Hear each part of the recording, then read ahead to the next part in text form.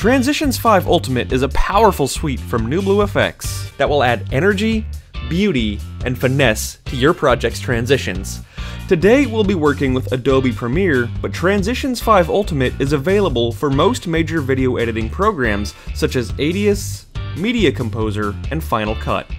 We'll start by showing you how to find and apply a transition, run through a variety of options for customization, and of course, we'll explore a few of the templates in this collection. After downloading and installing Transitions 5 Ultimate, your new transitions are automatically added to Adobe Premiere. Find your new transitions by navigating to your Transitions folder inside the Effects tab and expanding NewBlue Transitions. To apply a transition to your project, simply drag the desired transition and drop it in between two adjacent video events.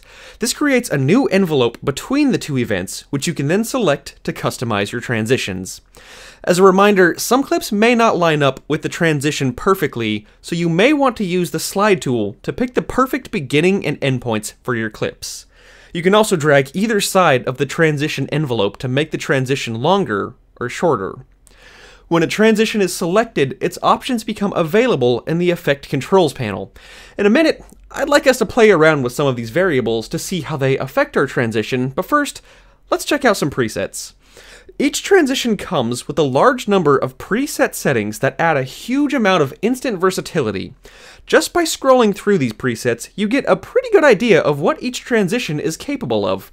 In this case, the Absorbing Light preset seems pretty good for the lonely singer we've got in this clip, but depending on the content of the video, you may want something a little more dreamy, such as the Dreamy preset. Or if you'd prefer something a little more heavy-handed, there's Plasma Burn.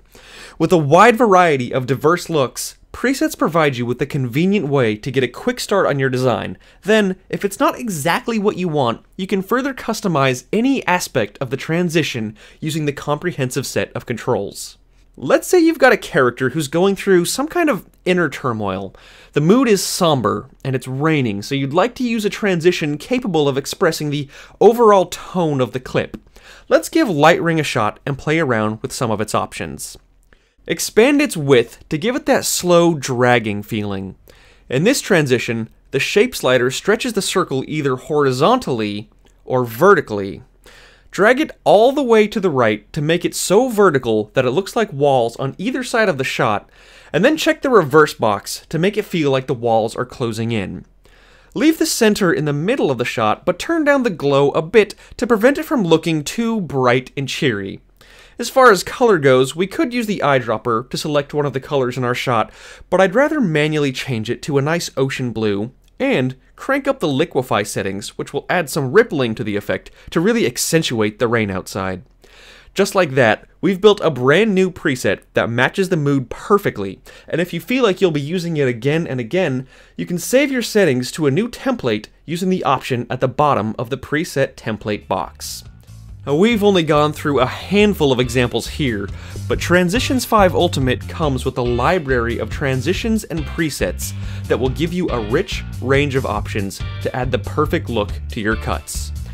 Each transition comes with a unique set of controls that can be easily adjusted, giving you endless possibilities.